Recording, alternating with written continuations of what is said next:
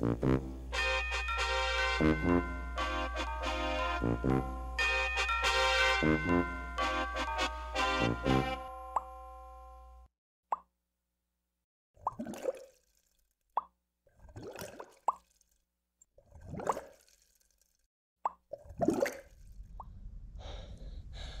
I am out here in pretty much the middle of Kansas on a very frigid winter night. It's about 20 degrees out right now. And I'm doing a little bit of stargazing. So I've got a beautiful view of the constellation Orion. Orion is a winter constellation in the northern hemisphere. It's pretty famous. You've probably heard of it. And it's got a whole lot of stars in it. And they're all kind of different. So we're going to take a quick little tour through these different stars. And I'm going to ask you to make a couple of observations. So I'm going to show you each of the major stars in the constellation Orion. And what I'd like you to do while I'm showing you these stars is think about what kinds of traits can you really observe about stars. I'll give you a hint. There's basically two. What are the traits that differ between different stars? So let's start with the star Bellatrix. Bellatrix is on the right side of Orion when viewed from Earth. There's Bellatrix. And let's move on over to what's roughly Orion's head.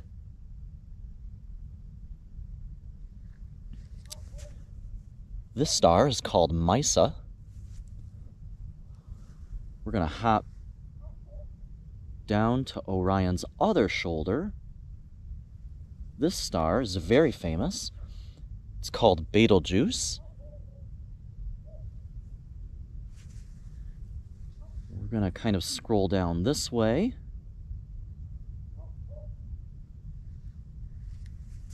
These are the three stars that make up what is called Orion's belt.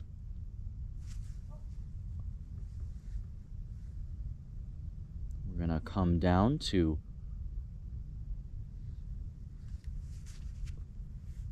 the left side of Orion's lower part. This star is called Safe. And finally, moving over,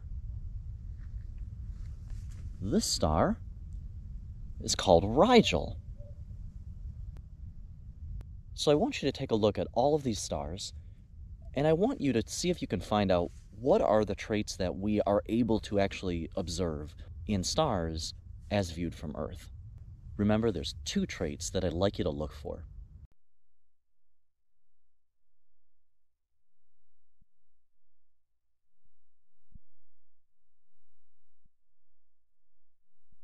If you look really carefully, you'll see that there are these two traits that differ from star to star.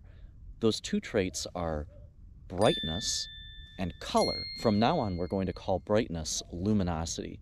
Now, if we look at, let's say, Rigel, we'll see that it's very, very bright.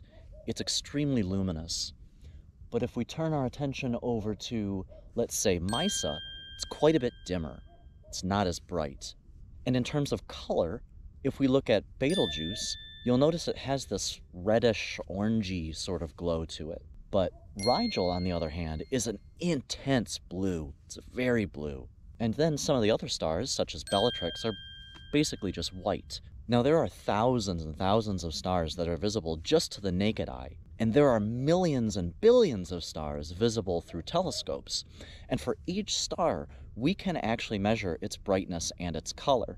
So with this huge amount of data that astronomers have been collecting over hundreds of years, we can actually kind of connect the dots and see if there's a relationship between a star's brightness and its color. If there is a relationship between those two, what is it? And that brings us to the goal of this video. After watching this video, you should be able to explain the relationship between luminosity and color in stars.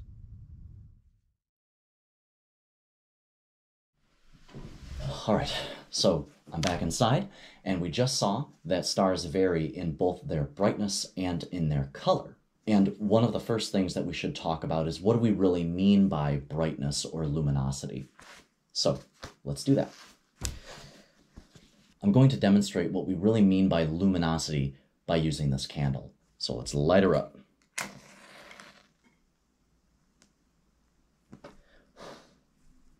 So this candle represents a star. It has a certain luminosity. And if you imagine that you are right there, and I bring this star very close to you, it's really very bright. And if I bring it further away, it appears quite a bit dimmer. But that's really kind of an illusion. The star's not actually getting brighter or dimmer, and that illusion that the star is changing brightness is called apparent magnitude. It's largely a function of distance between you and the light source. But if you're paying close attention, you might be able to recognize that the actual brightness of the light source doesn't really change as it moves closer, farther away from you. It stays the same brightness. That quality of brightness in this light source is called absolute magnitude. The absolute magnitude of a star doesn't depend on how close you are to it. It's an intrinsic property of the star itself. Each star has an absolute magnitude, its luminosity, the amount of light that it is actually pumping out. And that absolute magnitude is what we really mean by luminosity in this video. Thousands of astronomers have cataloged the luminosities of stars over the decades, and they vary widely. There are stars only 1,000th as luminous as the Sun, while there are stars that are millions of times as luminous. And we have found out that luminosity is largely a function of a star's mass. A more massive star has a lot more fuel and therefore does more fusion. Fusion is a nuclear process in stars that releases energy. It's the reason a star shines. So a more massive star pumps out more energy, and that means a more massive star is also more luminous. A star like Rigel is so bright with a luminosity of more than 100,000 times that of the Sun because it's more massive, about 21 times the Sun's mass.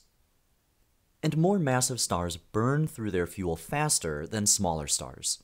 Just looking at this small sampling of stars of Orion, we can see that a star's mass has a strikingly strong correlation with its estimated age. We find lots of massive young stars, but we don't find any massive old ones. This implies, correctly, that massive stars die out very quickly. Small stars last a lot longer. And we've also cataloged the colors of stars. Stars come in colors that fall along this spectrum. They range from blue to white to yellow all the way to red. The color of a star is a function of its surface temperature. A blue star is very hot, while a redder star is cooler. A blue star, Meissa for instance, is blue because it's so hot, on the order of 40,000 degrees Kelvin. A red star, like Betelgeuse, is only around 3,500 degrees Kelvin. Our own yellow-white star, whose name is Sol, is in between these two extremes, with a surface temperature of around 5,700 degrees. So we have this massive catalog of millions of stars, luminosities, and colors. Using this huge library of star data, we've made some amazing discoveries. If we look out into space, we see a wide variety of stars. They're scattered all over, from bright to dim, from hotter to cooler. And if we graph the stars by luminosity and temperature, something incredible happens.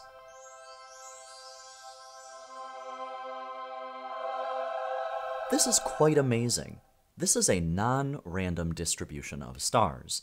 They aren't just random colors and luminosities. There are some patterns here. Arranged by luminosity and temperature, we find that stars are grouped.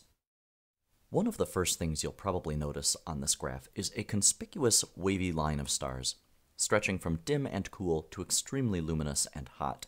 Our star, Sol, is about in the middle of this line of stars. We also have an arc of dim, hot objects here. We have a group of quite luminous yellow to orange stars here, and there are some monstrously luminous stars in this group, which come in many colors. These star groups have names. The stars in this long diagonal group are called main sequence stars. Our star, Sol, is a main sequence star with a luminosity of 1. Anything above 1 is brighter than our star, while those with a luminosity below 1 are dimmer than our star. You can also see that Sol is yellowish-white in color. That means it's not as hot as these blue stars, but it's hotter than these red stars. So the Sun is pretty average as far as stars go. These stars are called white dwarfs because they're whitish but very dim. This group is called the giants, and this luminous group is divided between supergiants and hypergiants. All of the stars we saw in the constellation Orion earlier can be located in this graph. Bellatrix, Meissa, Saiph, and Rigel are all blue giant stars in the main sequence, although they range somewhat in luminosity and temperature.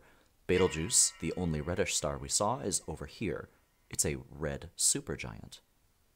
So why are stars divided up in this non-random distribution? The answer has to do with the life cycle of stars. Stars change as they age, and that may sound incredible because when we look up at the sun or the stars of the night sky, they don't seem to change with time.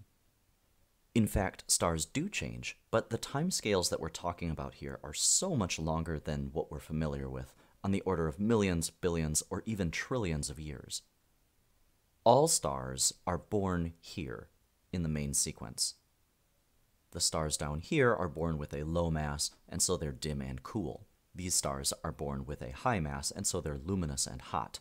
Our star Sol was born with what we might consider an average mass, so our star's luminosity and temperature are about average. Let's follow the life path of our star Sol on this diagram. All stars burn through their nuclear fuel over time.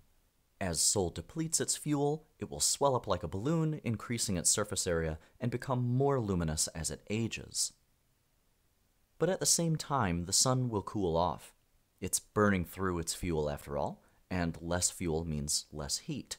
So Sol will move up and to the right on this diagram, growing brighter and cooler. Stars that have moved into old age are called giants if they're of average mass, or supergiants if they're very massive. At the end of our star's life, it will release its grip on the last bits of its fuel, and all that will remain is a hot, dense core.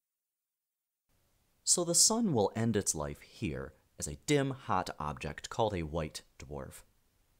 Now the sun is about 5 billion years old, and it's expected to take another 5 billion to exhaust its fuel and fizzle out.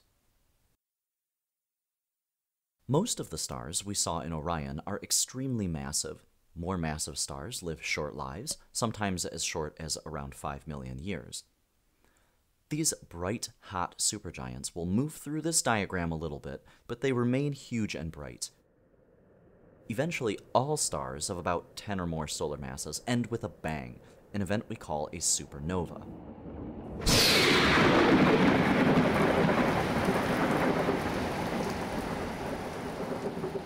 It may interest you, by the way, to know that Betelgeuse is near the end of its life and could go supernova any minute.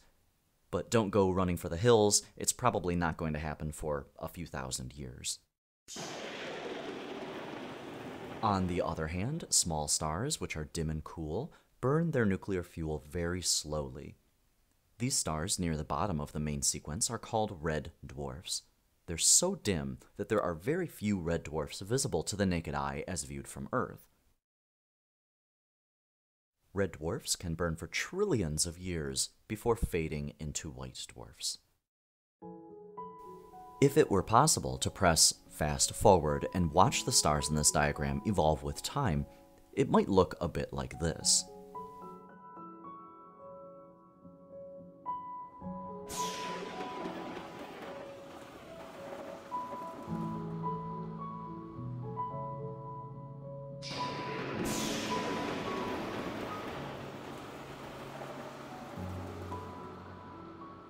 Stars would constantly be drifting out of the main sequence into these other groups, and sometimes we'd even see a supernova when a particularly massive star dies.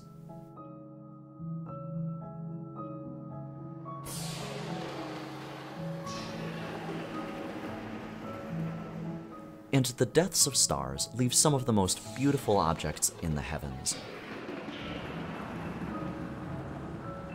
Nebulae are huge regions of gas and dust, and often these are the gravestone of a star that has died.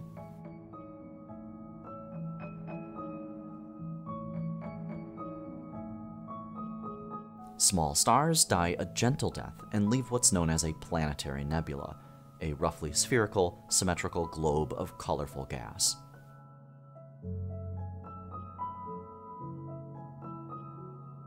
Massive stars die a violent death, a supernova, and leave this splashy blob of dust and gases that were spewed out from the blast. These splashy clouds are generally referred to as supernova remnants. So, to summarize, massive stars are extremely hot and luminous, but they live short lives and produce violent supernovae when they die. Smaller stars are cooler and less luminous. However, they live longer lives and produce white dwarfs.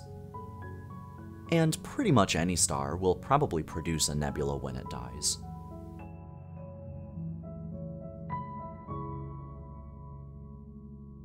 Sometimes you'll see these star phases illustrated in diagrams like this one. The general term for what's shown here is stellar evolution, or how stars change with time. Let's review the goal of this video to make sure that you met it. After watching this video, you should be able to explain the relationship between luminosity and color in stars. If you can't do that, go back and watch the parts of the video you didn't understand. Always do a bit of stargazing if you get the chance. If you get a bright, clear night, especially in the middle of winter when the atmospheric disturbance is at a minimum, go out, look at the stars. They're probably the most beautiful thing that you can look at nighttime. And it's amazing what you can find out about nature just by looking up. Until next time, remember, you can learn anything.